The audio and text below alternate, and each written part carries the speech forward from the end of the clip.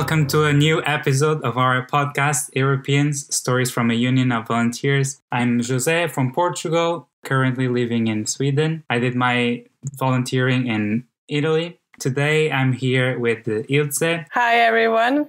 I'm Latvian. I did my volunteering in Sofia in Bulgaria for 1 year. And now I'm back in my home country for already 1 year. Well, I'm not back in my home country, but I'm also back for 1 year already. And on today's episode, we'll talk about hitchhiking. Yeah, traveling during our volunteering and especially talking about our hitchhiking experiences. So I would actually first like to mention to our listeners that if you ever decide to do any ESC project, then you should know that you have vacation days that you are able to spend besides not working on the weekends and also the national holidays that you might have. And you arrange with your association to have your own holidays. So basically, I would ask you, how was your volunteering? Was it only just work, or did you manage to accumulate all these cool vacation days and do some cool trips? Well, I did accumulate my 3 days because I actually started traveling in the second half of my volunteering. Actually, that's why I was able to do some big trips because I collected a lot of days, a lot of 3 days. And what about you? Yeah, I think one really important topic that you mentioned is that you were able to collect the days and save holidays. But one thing that we should also add is saving money for our travels, because people might think that as volunteers, we don't have so much money. And to a certain extent, that's true. But if you manage yourself and if you manage your monthly allowance and you prioritize things that you want to spend your money in, then you have more than enough money to travel because you receive pocket money for every day for the volunteering, and then you have also food money. You are able to do more than just live and work in the city that you're staying. But did you travel from only your pocket money from EVS? So the answer is yes and no. Okay. So mostly yes, but my mother gave me a little help during the volunteering, but it's not that if I didn't receive her money that I wouldn't be able to travel. Maybe I wouldn't have been able to travel as much, but the proportion of the money that she gave me compared to what I was earning during the volunteering wasn't that big to make it as a huge difference. And you mentioned that with all these days accumulated, you were able to do some big trips. Where did you end up going? Wow, where I didn't go, that's the question. Well, I was in Balkans. Yeah.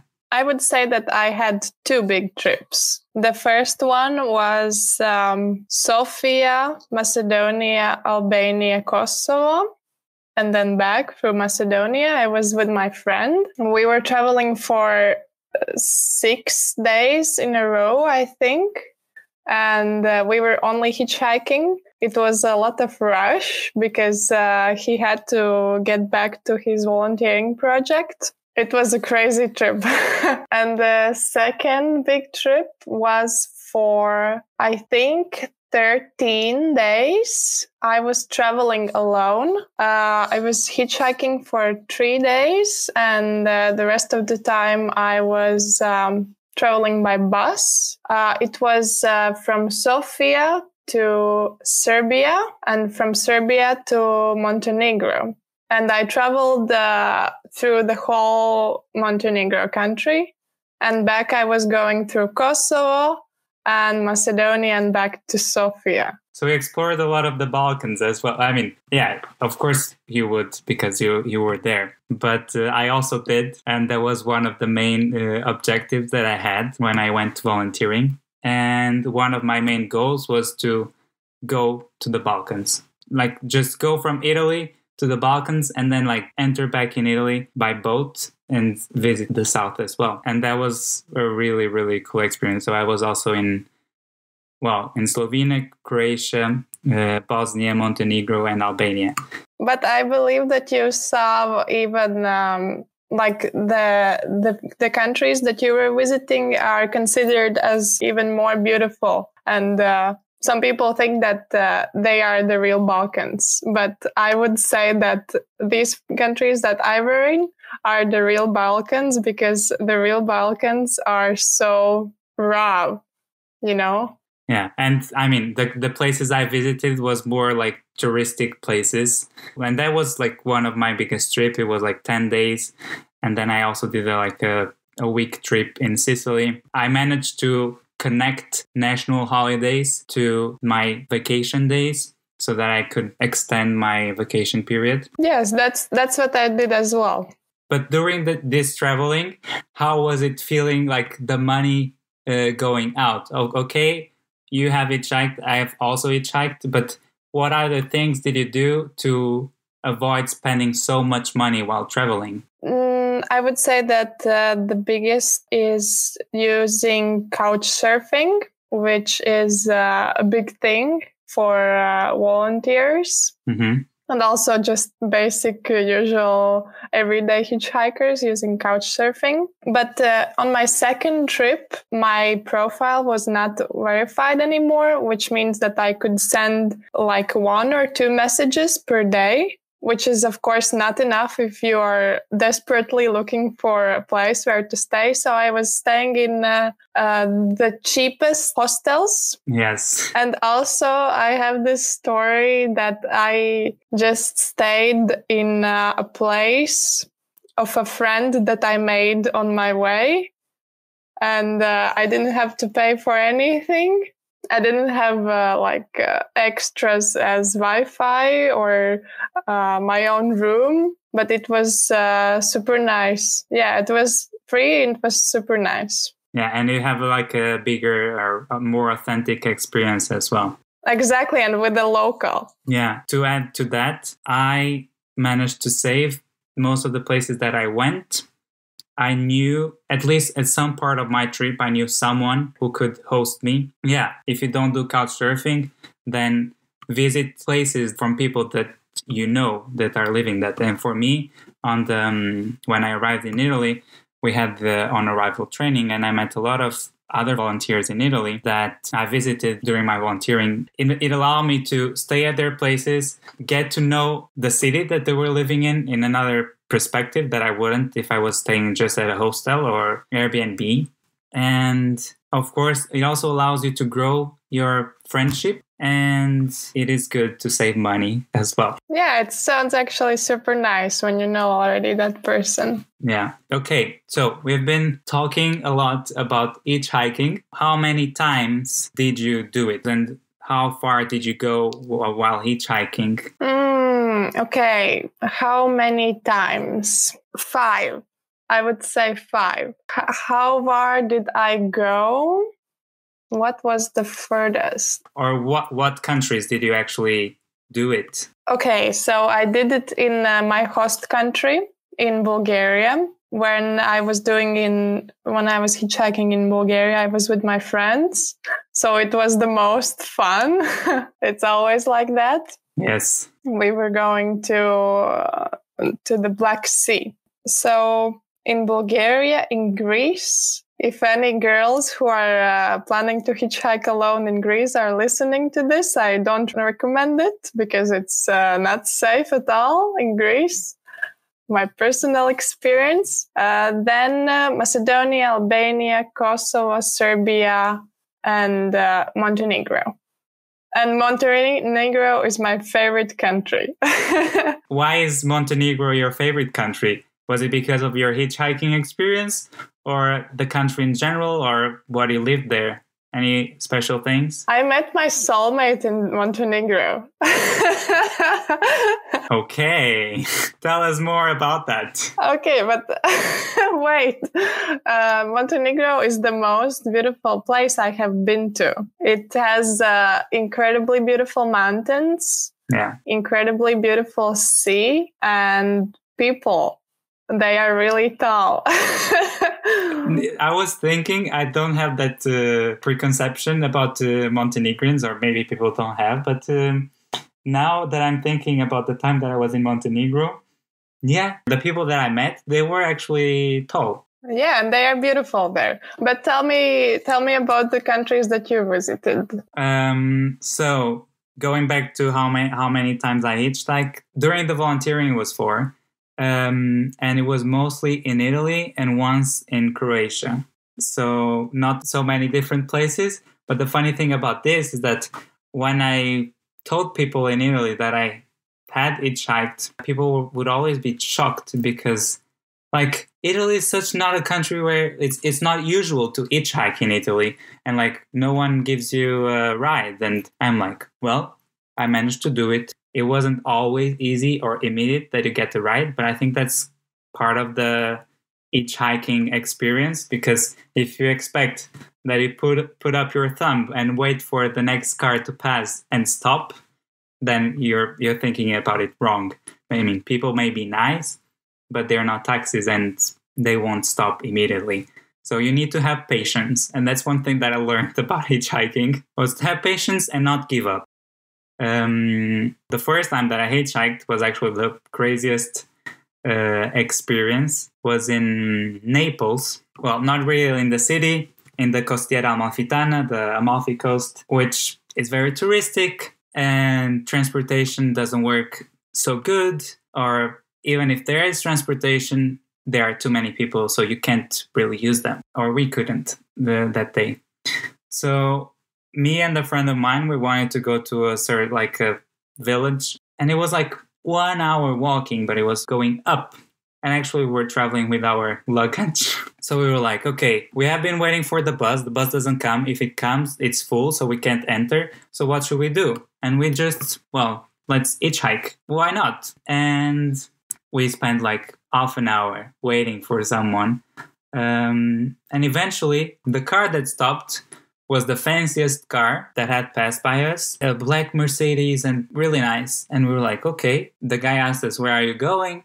We said, well, we're going to Ravello. Can you take us there? And he was like, oh, yes, I can drop you there. He opened the trunk, and I was for the first time hitchhiking, I was like, oh, I don't want to put my luggage in the trunk because, well, maybe what if he drops us and then he goes with our luggage? But eventually, well, it's about trust. So I trusted him, and we put our bags there. And when we entered, the guy was a private taxi driver, very shady in that scenario because there was no taxi signs. He was wearing lots of gold. He had a weird name that sounded fake. And I would say that his business was related to the mafia somehow. Okay, so did you enter the car or not?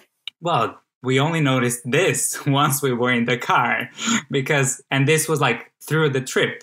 He was telling us some details about his life, and we were noticing some things about his like really expensive gold watch, all his gold chains, this incredible car.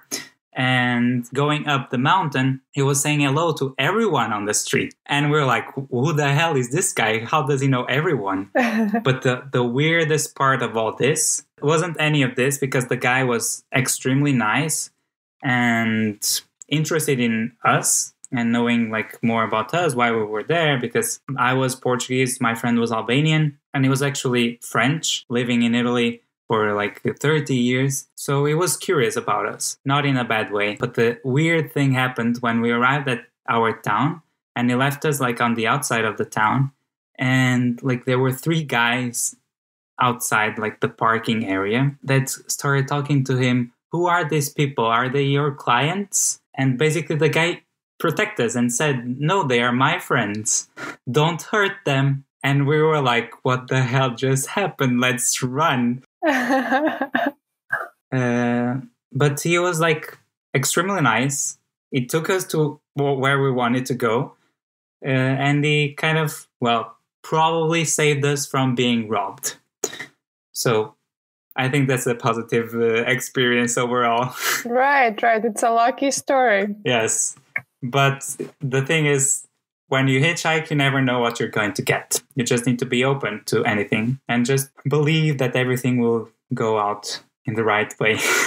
Right, yeah. Hitchhiking is always all about the trust from both sides. But what about you? Do you have any story that you would like to share? Oh gosh, there are a lot of stories. Okay, one of my favorites. I have a lot of favorites, but probably this is one of my favorites. That I was in Greece. I was staying there for a few days at my friend's house, and I was leaving, and I was on the border of the town.